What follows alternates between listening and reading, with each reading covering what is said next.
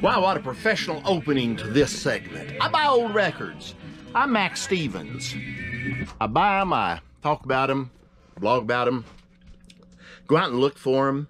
Sometimes I don't find them. Sometimes I find tons of them. I've brought home as many as 30,000 at one time. I know that's just peanuts compared to finds that other people make. But that's other people. So, had a question. What kind of turntables do you use? Well, that's a neat question, one that I'll try to make up an answer about. What I do, I use whatever's at hand. It's not really that simple. There are things I like in a turntable, things I dislike in a turntable, but right now I will show you what I am currently using or have on hand. We're going to start with just behind my office desk, way back up in under there. It's an old Caliphone type school turntable. I haul that thing out when I get rough shape 78s to have to paw through that I don't want to use my Caliphone needle on just yet. It'll plow through anything. It just gives me an idea of if it's playable or not, etc. Those are made for kids to use in school, and they're really tough. They will wear out in time, though, and every couple of years, one will quit, and I'll just have to find another. They're cheap and plentiful. Keep that in mind when you're out looking for turntables and such. What I use here, I've got 3 that get worked out regularly. This is your cheap run-of-the-mill Ion. This got an static cartridge, I think is what that is, and it's just $70 or so. El Cheapo. It really is. It's not for critical listening. What that is for critically playing, like with the school player records that come in, and I just want to throw them on something, give it 10 seconds of listening, because normally I'll leave my battery-powered players out in the car. And because that's where they need to be. If I bring them in the house, I'm going to forget them. And then I go out on a record trip. I'm 200 miles away and I have no record player. Then you'll hear a string of profanity that will just... it's amazing. So, this is just kind of a cheap thing. It lets me know whether a record's a parakeet training record, or if it's an accordion solo, or maybe it's a slap bass rockabilly thing that I've never heard before, but that will change my life. Not changing my life. Change my life and my pocketbook for the better. A lot of times I'll do this. I'll just put the lid down on it, and I'll stack 78s or 45s on top until it's needed. That's about its true function. Over here is the Presto K8, 1936. It's 1 year younger than my dad. He's almost 85. That tells you this one's almost 84. Redone by Alberto Tello down in Austin. Italian friend of mine who knows what he's doing when it comes to tube-powered things. That's all he'll work on. If it's powered by tubes, he's in. He can do it. Especially if it's ancient. I'm cutting a lot of good 78 records with this, and it's just my favorite thing on earth that I own, pretty much. And then we get to my favorite player I've ever owned. Right there is it's the Caliphone Promenade, number 25V-8A.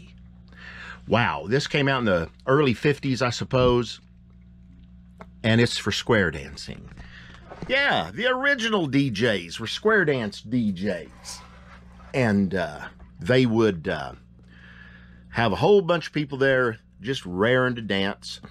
He'd also have 2 microphone inputs on this one, which is really good. My friend Mark Lee Allen's got the sister model that has 1 microphone input. Well, this one has 2. I guess that makes mine better. I don't know. He's got a good one, though. He turned me on to these. Got to give him credit.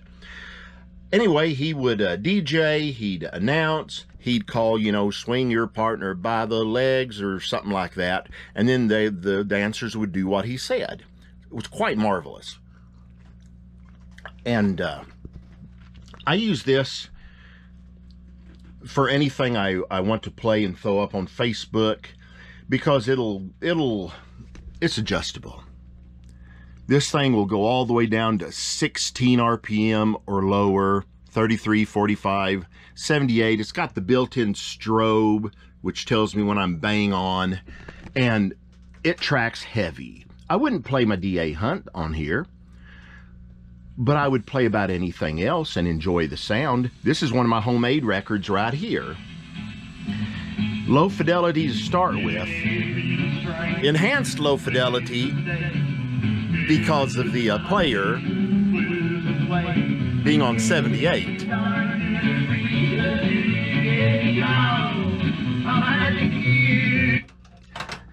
But I've been getting great cuts out of this machine over here and played back on that. That's the way they should be played. 78 stylus, not any little thin astatic thing that are on these modern turntables. And heavy tracking. It'll take a rough shaped 78 and you'll wring the last bit of good sound out of it.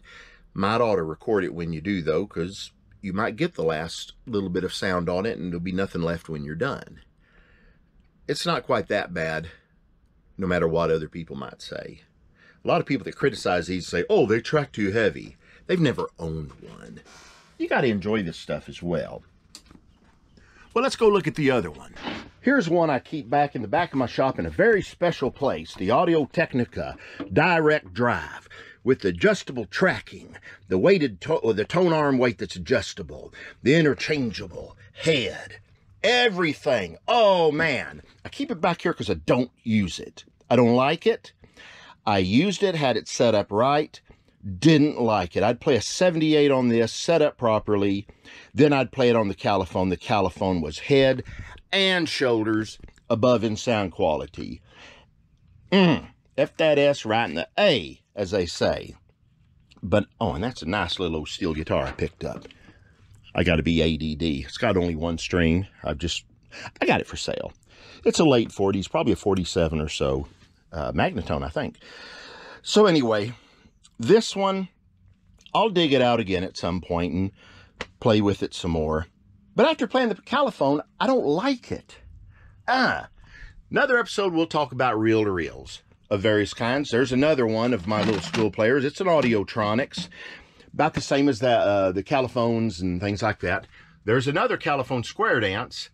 It's a 70s model. It's got a slight tone arm problem I've got to try to cure. I'm not sure if I can or not. And then the last one is that Ancient Newcomb over there. Plays great, tracks at about 27 to 30 grams. So yeah, I don't use it. Well, that's what I'm using right now. I hope y'all are enjoying what you're seeing, and I hope you're enjoying your records. That's what they're there for. You know, most of my records I'll get out and play. A lot of records I play the hell out of them. And that's a good thing. You got to play them. So, enjoy my mess. I'm sure some of y'all have comparable messes. I'm sure some of y'all are just cringing like everything, going, ah! But this room mutates. I'm fixing to move, hopefully in about 30 or 40,000 records up above in the little attic part. I keep it air conditioned.